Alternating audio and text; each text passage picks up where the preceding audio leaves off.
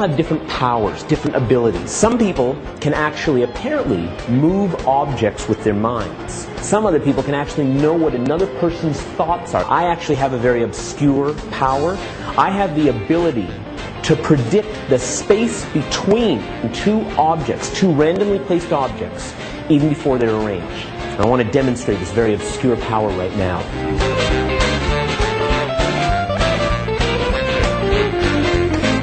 Desiree, I have two little sticky notes here cut in the shape of an arrow. If you'd like to come up with me, please, for the first one. Place the first one somewhere over here, somewhere on the wall. I'm going to ask you to walk in that direction. At some point, you're going to want to stop. I want you to use your intuition, and when you feel like stopping, slowing down, and I want you to stop, because we're going to try and see if we can match that prediction. Please take that and stretch it down to the first spot that you went. You're on the tip of the arrow. Very good. Now I've stopped on the tip of the arrow as well. Desiree, do me a favor, please. Just let it go. If it drops to the floor, don't worry about it. Perfect. Walk over here. Make sure that my hands don't move from this spot.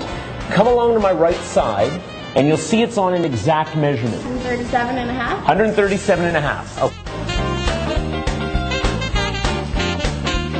I asked you to place first object there. I asked you to place the second object here, and I had a prediction in the audience the entire time. Remember, I gave you two different chances to move that second spot anywhere that you wanted, and in fact, you did move it once, didn't you? You in fact moved your body.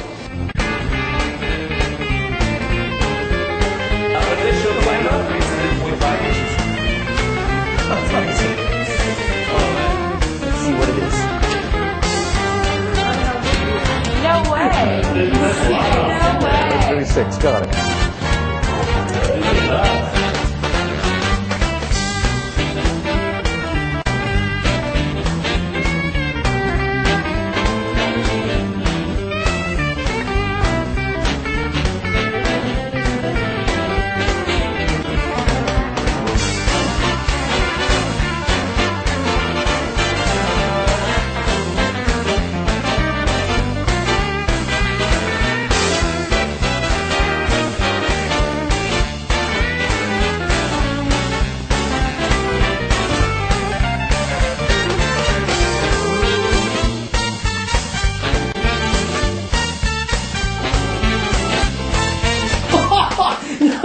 No way!